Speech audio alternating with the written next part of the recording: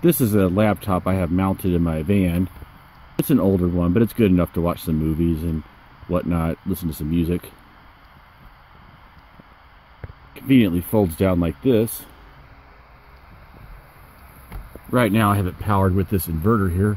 It's just a 100-watt inverter, but it's enough for this. And then it goes to this power supply and then goes to here. So my plan is to replace this and this with this. This is a DC to DC converter. Okay, I just want to talk a little bit about what a DC to DC converter is and why I would want to use one. Okay, so this is Amazon.com's page, and this is right here the product that I ordered from them. And just to you'll notice here, okay, so it's GoWox 5-piece, 150 watt DC to DC. Okay, 10 through 32 volts to 12 to 35 volts step down or step up boost converter. Anyway, that's a mouthful. But you'll notice like that this is I got this one, and I don't know, I probably don't really need 5 of these right now, but I mean this was like 2 for $13. This was 5 for $16 basically. So I mean it's like, you know, that's almost like half price. So it's like this turned out to be like about $3 each. And so I already thought of a couple things that I might be able to use it for in the future. So I'll just go ahead and keep these stored up, and then maybe, you know, sometime be able to use them. Now, one thing you want to notice, it says it's a step-up boost converter. So as far as I can tell, it seems like the DC to DC converters are either the ones that step down the voltage or step up the voltage, which makes sense.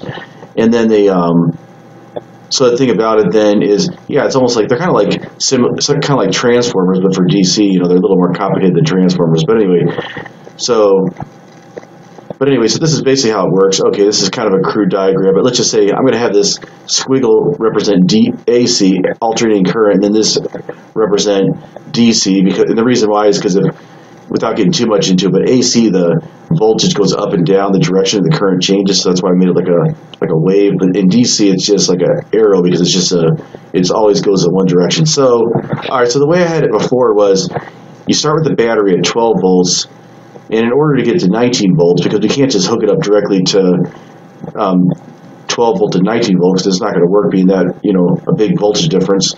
So then it goes to the inverter, becomes the squiggle here, and then it goes through the power supply, and then it becomes DC again, but now it's a higher voltage, okay? And then, you know, and then each one of these steps, it loses like a little bit of conversion process, so it loses a little bit of that, so it's sort of like, well, anyway, it just loses. So let's say this is like the amount of energy, and then maybe it goes a little bit shorter than, you know, even, okay, anyway, so it loses energy in 2 different steps in these conversions.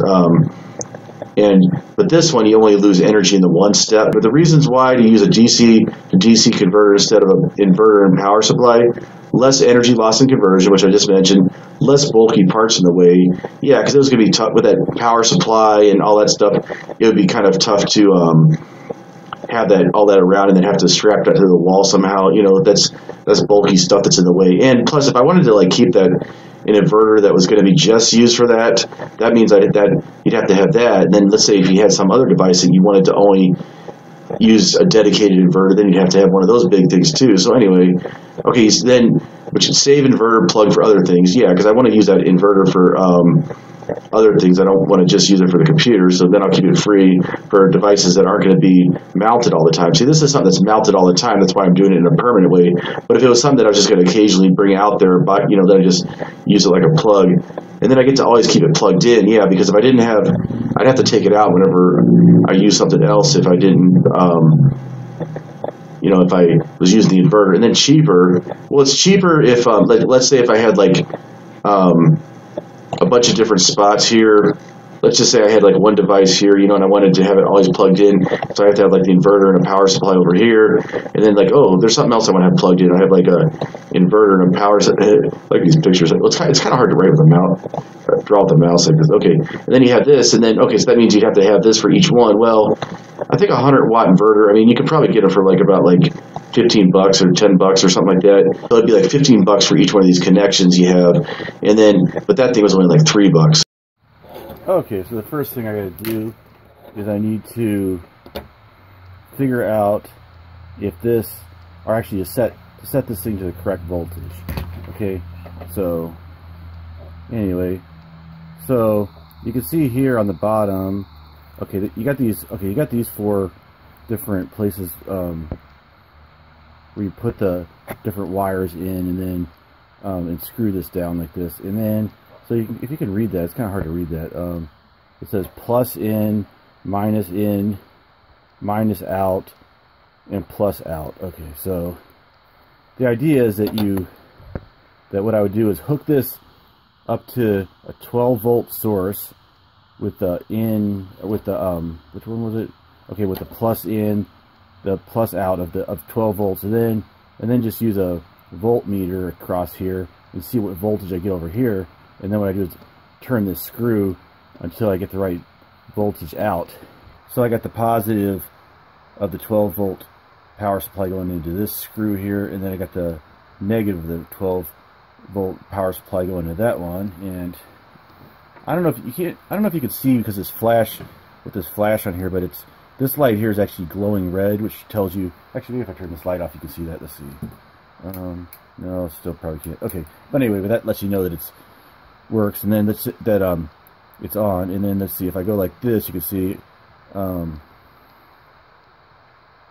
I'm sorry, I got it. Oh, flip this over here. Okay, it was reading something weird because I had it set on AC or something. Okay, so yeah, so it's 12 volts. Okay, so now what I got to do is I got to put these like this. Okay, so this is what the output voltage is right now. It's like 32, which I forget what the range was, but I think it was something like 35 or something. So I think I got to turn to the left. Let's see. Okay, so I'm turning it counterclockwise, and you can see that as I keep going further, it's lower voltage. The voltage gets lower. The output voltage. Yeah. Okay, so it takes quite a few turns in order to get it to change much. Okay, this is hard to do. Okay, actually, sit down here and do this. Okay, it's still in the camera. Yeah, okay. Yeah, it's hard to hold this with one hand and then hold these electro, or what do you call them? These leads for the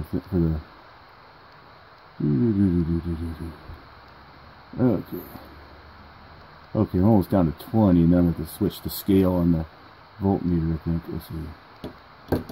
Oh, that's not bright or nothing here. Okay. Well, actually, I don't think there's any exposed any like live wires on the top. Okay. I mean, like, there's these wires, but these are going to be insulated, so.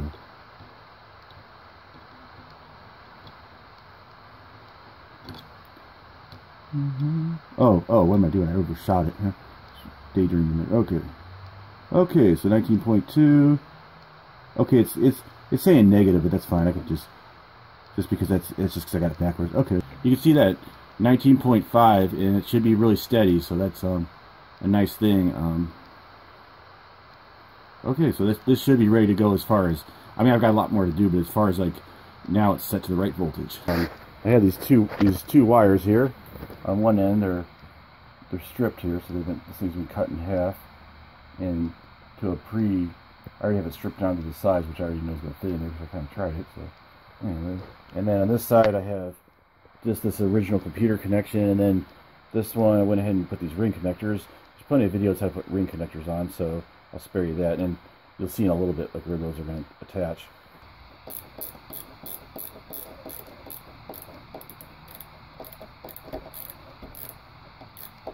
Okay, so it feels pretty nice and strong in there. And this one is the one with the ring connectors is the input, and the output is the one with that computer type attachment. Okay, time to go out to the cove. As the snow flies on a cold and dusty afternoon or nighttime, a man puts together some electrical stuff in his van, yeah. In his van, yeah. hopes not to get fried. Okay, so anyway, that's my little Elvis thing. Still gonna have to figure out how I'm gonna do that. And then, okay, so here's my, a little bit confusing looking, but okay, here's the fuse box I have. And there's the solar controller there for the solar panel. But you can see out of this fuse box, I have this one cable, that a live wire that goes across there. And then it comes down there. And then I've got, it's screwed here to a couple different things. The one goes to this inverter. So, and I got this covered with hot glue, which I've read in like forums and stuff. Apparently, like, you know, different people who do a lot of electrical stuff say it's fine, you know, it's non-conductive, but the only thing, it is kind of permanent, so it's gonna be a little hard to take this off. But I'm gonna add another ring connector on there.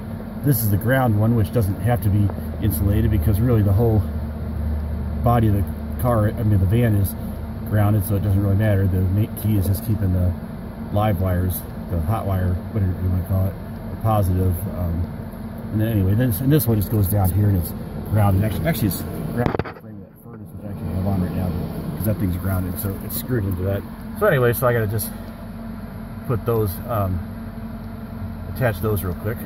Before I do this, a smart thing would be just to pull this 30 amp fuse out here.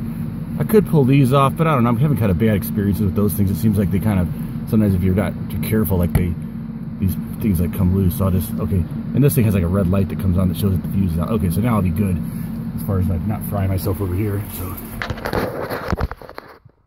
okay, so I got that put in there.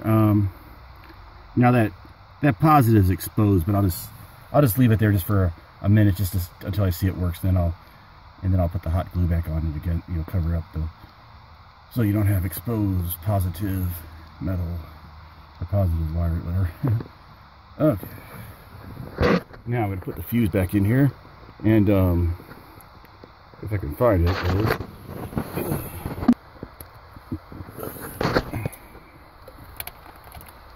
first thing I'll make sure the voltage is still the same, what it's supposed to be. Put the leads of the voltmeter, and indeed it was hard, I couldn't really film it and then hold them in the right spot at the same time, but you'll just take my word for it that it said 19.0, I mean 19.5. Uh-oh, the light's not coming on. Okay, there's the device hooked up there, and going up to the screws there, and then going hooked up to the computer there.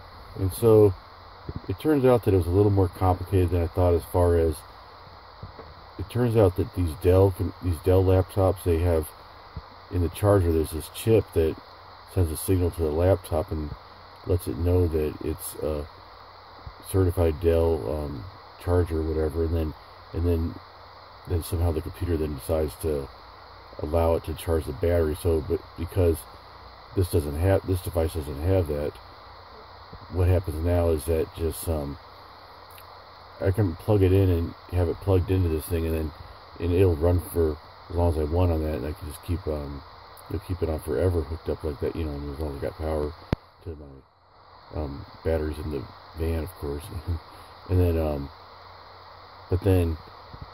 but it's not, doesn't charge the battery. So what I could do is just sometime just hook up to an inverter, another charger, and just get that battery all charged up, and then it would just, and what that would be for is just so if it would make it to where if I like pulled the cord out or something, that it wouldn't just like instantly die or something. I have a chance to put the cord back in. Yeah.